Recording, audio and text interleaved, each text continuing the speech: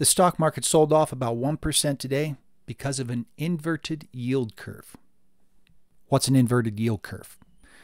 You may recall back in January I started talking about the yield curve because as interest rates were moving higher, people were fearful of interest rates moving too high. So I started showing charts on the yield curve to show you that all this, what the Federal Reserve is doing is merely getting the yield curve to normal before they start looking at inflation. We're well below normal. So the fact that we're talking about an inverted yield curve, it's a little early, if you will. Nonetheless, if you look at some of the charts I've got, there's some scary things there. People are very concerned about this. But 1% sell-off in the market isn't exactly a huge deal. Nonetheless, the sell-off we saw in January, based on interest rates moving higher, was a pretty big move to the downside. So let's take a look at the inverted yield curve. Let's get a good idea of what it is, what it could be showing us, and how important this is to your investments. Okay, what is this chart? This is Google Trends. And there are two charts here, or two lines here, if you will, blue and red. Blue is something I look at on a regular basis. This one tells me how interested people are on a regular basis on trading economics. And that's the search string. And trading economics is basically if the unemployment report comes out, how interested are people involved in that to see, are they searching things like this for content and stuff like that.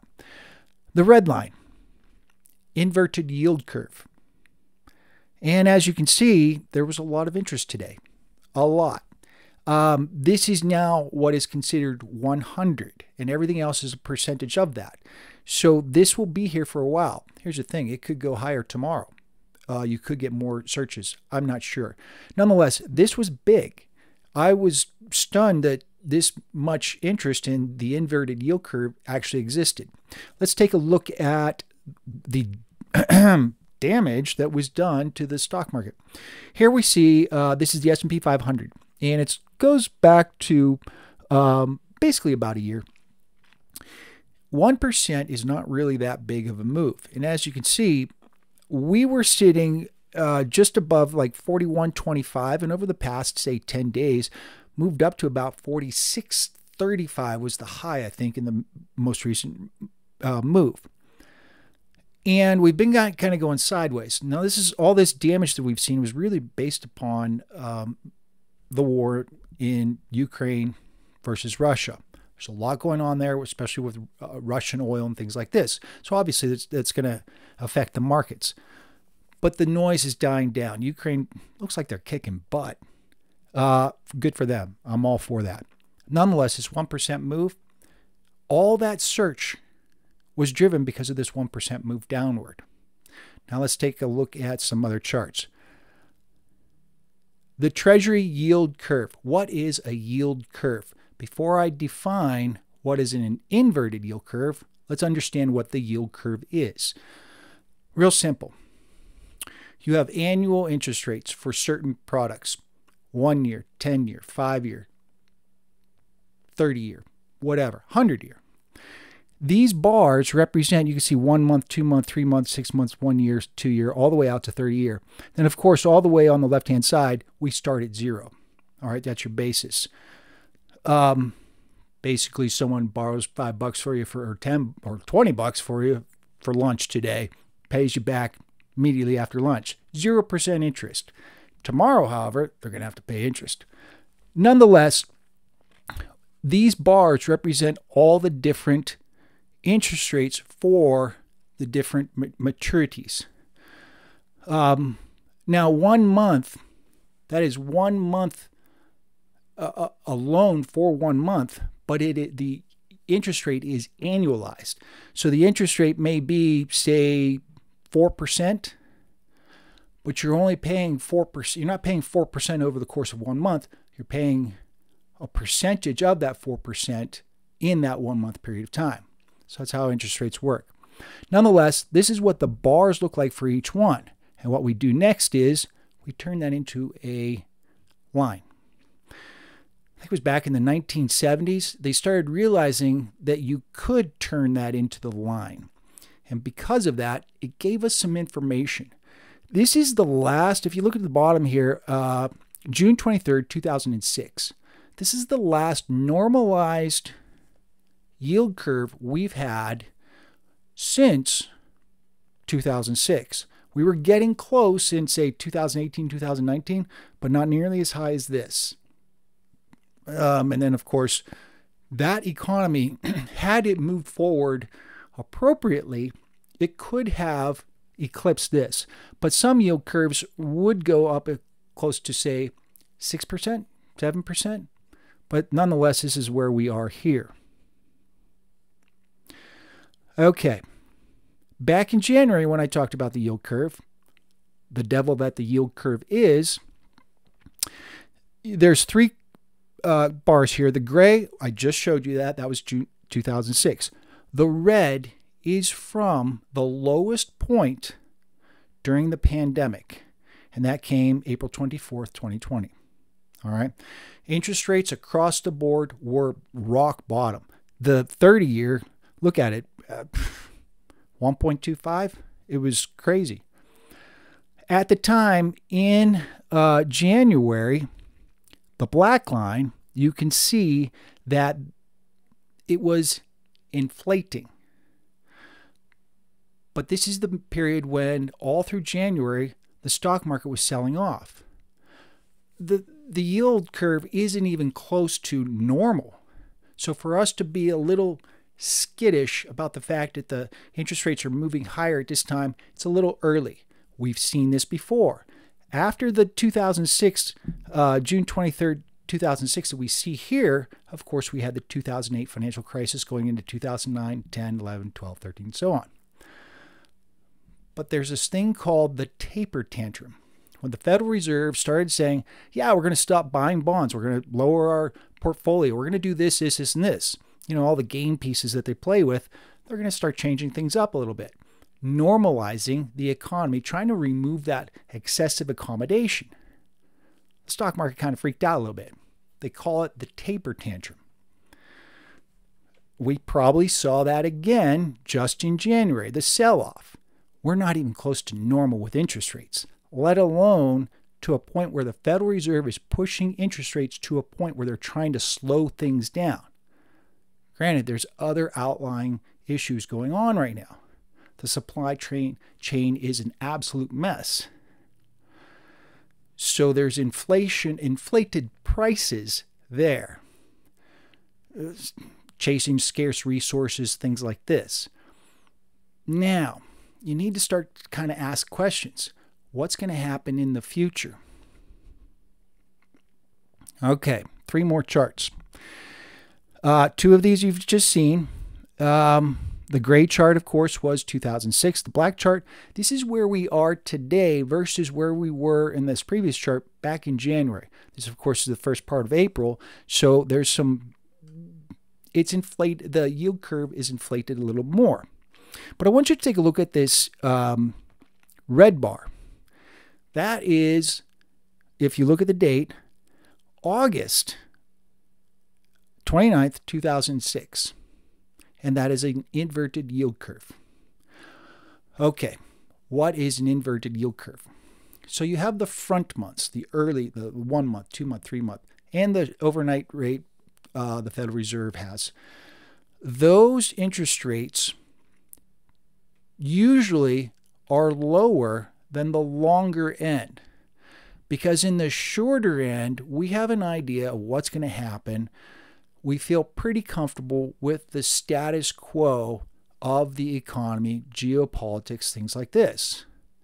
And so therefore, what we don't know is 5 years, 10 years, 30 years out. Anything can happen. Because of that, there's more risk with more time. So theoretically, you would have a higher interest rate based on that. But when we get an inverted yield curve, what happens is the long end, the 10-year, the 20-year, the 30-year, interest rates start falling. But the short end, they don't. This is what's called inverted yield curve. Now, there's a quote by a gentleman by the name of Samuelson, and I think he was talking to the Congress. And Mr. Samuelson said, the stock market has predicted 9 of the last 5 recessions. Okay, think about that. 9 out of the last 5 recessions. Basically, what he said was rather tongue-in-cheek, and economists around the world, we kind of latched up onto it because it really summarizes some things. The stock market has moved, thinking, oh, the economy is going to go into recession, so the stock market sold off. Well, it sold off 9 times, but in that period, only 5 recessions actually happened. That the stock market got it wrong 9 out of 5 times. Actually, 4 out of 5 times they were wrong. So in this case, when we look at this inverted yield curve, you see this lower dip here right in the center. That's the inversion. To me, first, in a classical sense, mind you, I'm a macroeconomist, sorry. This is where my foundation of my learning was all the way back to university. I've applied this. I've worked this professionally as an economist throughout, my career. I'm applying this now as an investor. So we use classical examples, but sometimes, a lot of times, those classical examples certainly just don't play out. And in this case, the current yield curve isn't even close to a normalized classic example. You can see that plain as day. It's the black line versus the gray line. This might be the ultimate reason why. Here is oil. And this is one of the things that I wanted to really kind of point out. What's going to go on with oil? Think about this from 1 year out. And ask yourself, is the inverted yield curve necessarily correct that it's signaling a recession happening? Or is it something else? We're transitioning. Number one, the United States of America, even though it's embargoing all of Russia as much as they possibly can, we're shutting them down. We're just basically saying, you're not going to be part of the world, basically. Fine, great. But they did supply a lot of oil to the world, so what does that mean? Actually, they supplied about 8 or 9% of the world's output. They'll use some of their own. China obviously will use some of that. India, Pakistan. So that oil doesn't exactly disappear. It just finds new customers in different and creative ways. And they're all going to have to cheat mad crazy to get that oil. So that oil is going to be paid for very inexpensively because of the amount of cheating that's going to have to go on. Given that, what is the United States of America going to do?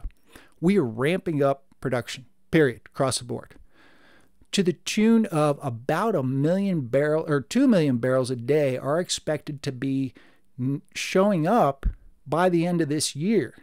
2 million extra barrels per day of production here in the United States of America. Way more than we need. At the same time, President Biden is going to start dumping the market starting May 1st, I think it was the date, for 180 days, an extra 1 million barrels out of the reserves we've got. What's going to happen with all that supply? Price is going to plummet. Now, even though we're looking at sky-high prices comparatively, a year from now, all these prices fall significantly. So where's the inflation? That's the thing. How do we measure inflation? We look at prices at a certain point, starting point, and we call it 100. And constantly, when the government looks at this, they look at that 100 point and they keep moving it closer and closer. And updating it every 2, 3, 4 years, whatever it is. All right? 1 year from that 100, you get your inflation rate. So if it moves, which we're at inflation about 7.5%, all the way up to 107.5, you have 7.5% interest or inflation. Okay. What happens the year after that? What if there is no inflation? So whereas you had 7.5% in 1 year, If the following year it's at 107.5, the price index, there is zero inflation there. That translates into a 3.75% annualized interest rate over the course of 2 years. With all that oil we're about to be getting out of the market, it's very possible that what we do see is lower inflation 2-3 years from now. And now all of a sudden you start thinking about the long end of the yield curve and you say an inverted yield curve, basically the Federal Reserve probably won't have to push up long-term interest rates. The Fed doesn't actually push up long-term interest rates.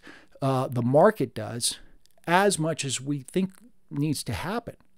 Because of that little pseudo bump that we had, that's where that inverted yield curve is playing in. I see this more as long-term down the road, we're not going to see as high as inflation and interest rates. And that's why we're seeing a little divot in the yield curve, which is giving us the inverted yield curve. One more chart I want to show you. Natural gas. This is a CFD. And I don't know exactly where this one comes from, meaning how many different worldwide, what the pricing is. But this is what natural gas looks like. Natural gas is a different story altogether, simply because Russia was supplying Germany and Eastern Europe, Western Europe with a lot of natural gas. This one may hurt. And the United States of America has plenty of natural gas. Do we necessarily have the ability to send it to Europe on a consistent basis where it is possible to flood that market? That remains to be seen, and honestly, I don't know that particular data point. Nonetheless, this is the one that is really more concerning to me than it is oil. Oil, I think, is going to just sink like the Titanic. There's going to be so much production going on. There's going to be so much supply going on that the Western countries are going to sit there maybe 1 year from now and say, oh, well, that was back then. We're fine now. Nonetheless, I wanted to get this information out there because we may see a couple more days where the term inverted yield curve shows up more and more in our news, and people start searching it more and more. And it might push people out of their stocks. Regardless of what stocks you trade, what industry, none of those industries live in a bubble. Well, maybe cannabis. Cannabis seems to live in an entirely different bubble where it doesn't matter how good the numbers are, the stocks go down. But that's changing. Cannabis stocks are starting to trend up. I'm thinking this will probably blow over simply because maybe cooler heads are going to prevail, or maybe this is yet another 9 out of 5 recessions being indicated by the stock market. Nonetheless, I just wanted to get this information out there so you guys can get a good idea what is an inverted yield curve, how that will affect the stock market, and what you can do with that information. I'll take a real kind of